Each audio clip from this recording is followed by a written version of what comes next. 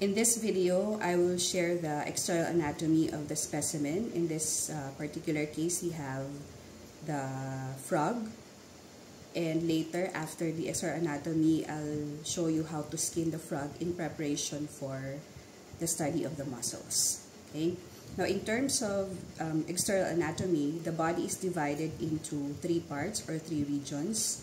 So, from this part, from the snout up to this part, okay, where you can see the ear or the tympanum, so you have here the head part. And then from this part, okay, up to this part before the thigh, you have the trunk. And here, from the start of the thigh until the end, so you have here the hind limb. Now, what are the structures that can be found on the head part? So we have here the tip. Okay, the tip of the head is called the snout. And then you're able to see the external nares or the nostrils. Then of course you have here the eye.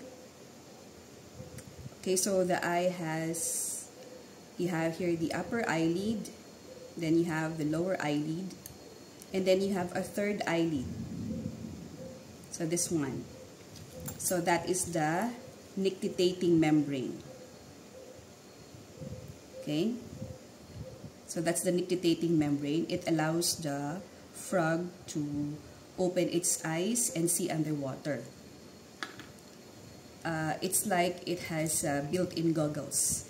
Okay, and then here, okay, you can see here the tympanum. So that's the ear of the frog. So yes, the frog can hear. Okay, and then if you're going to examine the forelimb, okay, it is divided into 3 regions. Okay, so from this part to this part, so this is the arm or the brachium. And then from this part to this part, okay, you have here the forearm or the antebrachium. And then the rest, okay, you have here the manus. Okay, so this is the manus. So the manus is made up of this part, the wrist part or the carpus. And then the palm part is the metacarpus. And then there are 5 fingers. Okay, or 5 digits. And then, again, from this part to this part, you have the entire hind limb. So the hind limb is again divided into 3 parts. So the first part is the thigh. Then the second part, that's the shank or the crus. And then the third part is the pes.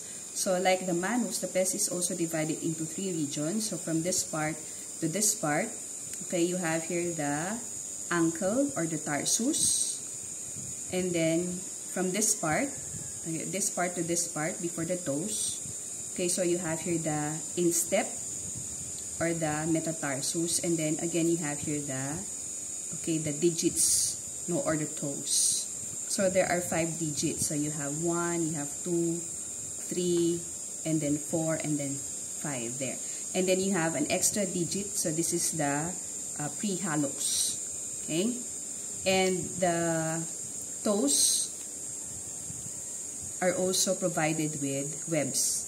So we can see that this is particularly an aquatic species because the web is very important for swimming. Okay? So that would be for the external feature of the frog. Now, in preparation for the study of muscles, you have to skin your frog. You have to entirely remove the skin. So what you do is you place your specimen, okay, ventral side up, and then, okay, you can pin your specimen so that it would not move when you dissect or when you skin.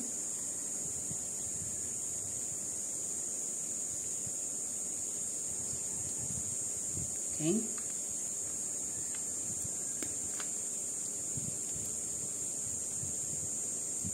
Okay.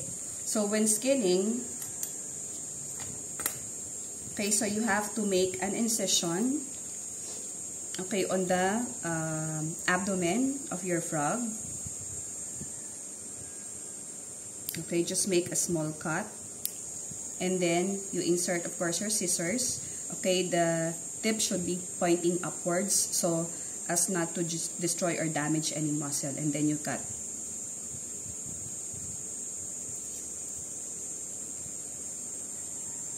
Okay, cut until the lower jaw.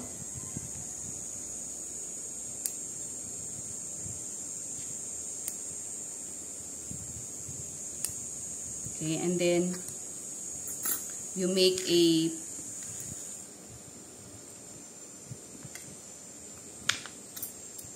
perpendicular cut going to the arms.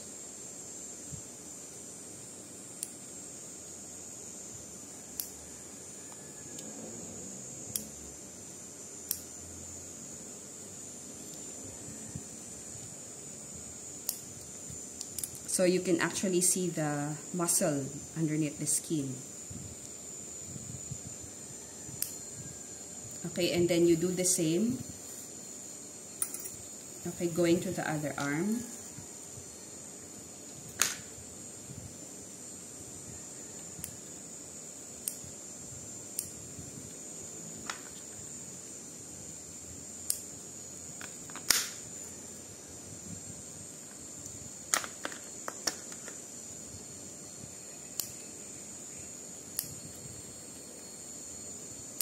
So cut the skin and make sure not to damage any muscle. Okay, going to the manus or the hand. Okay, you can make a circular cut or incision.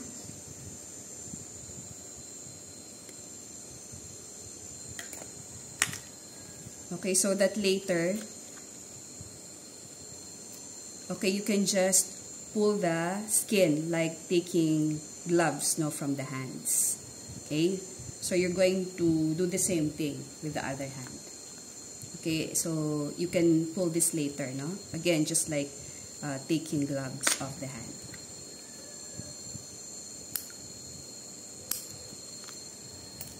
And then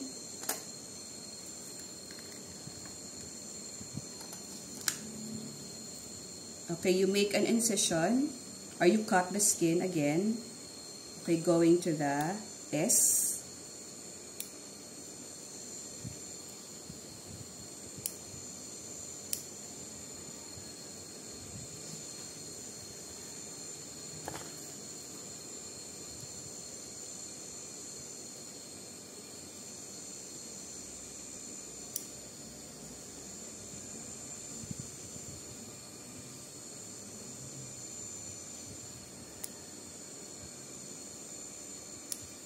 So again, be careful not to damage any muscle.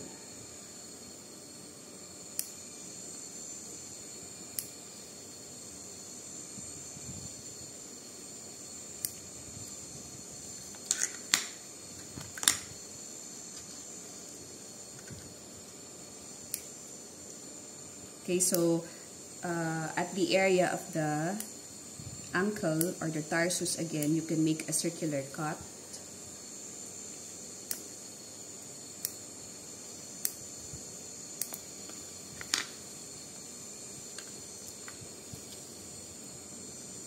And you can see there the muscles. And then, again, you can just remove the skin.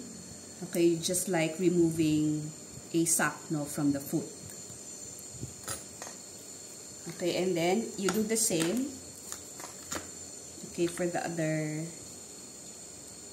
leg.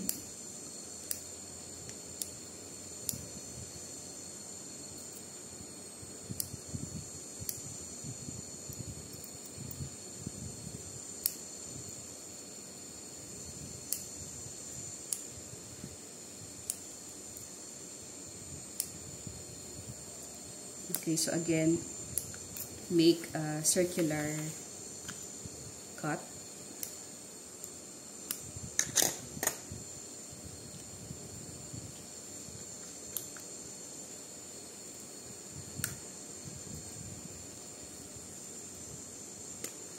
Okay, and then again, you can just remove the skin.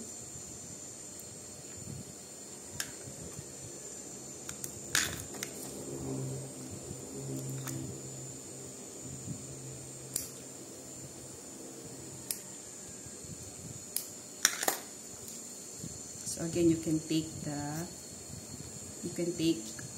off the rest of the skin, just like removing a sock from the foot.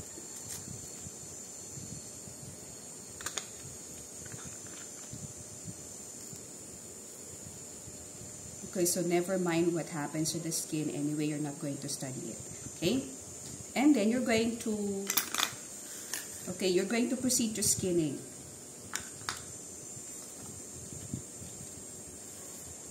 Okay, until you finish skinning the entire frog.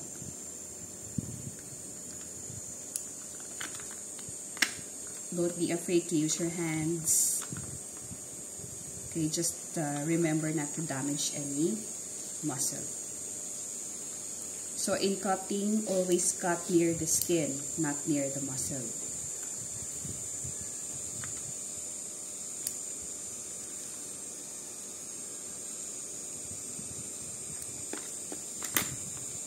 Okay, you can just pull up the skin. So it's a combination of cutting and pulling.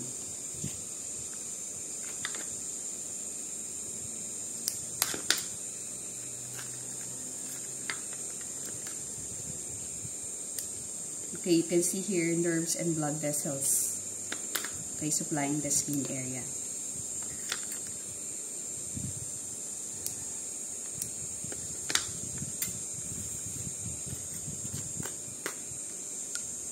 So it's not really that hard to skin.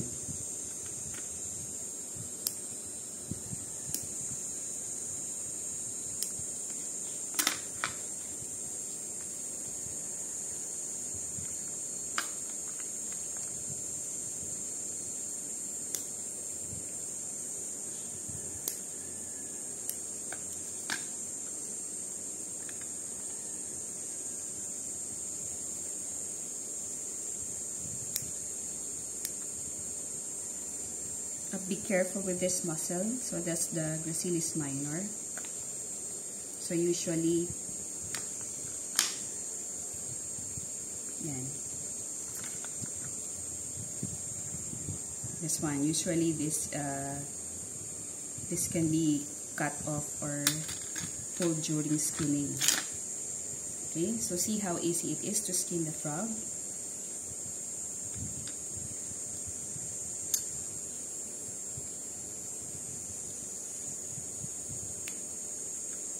Actually, you can just pull.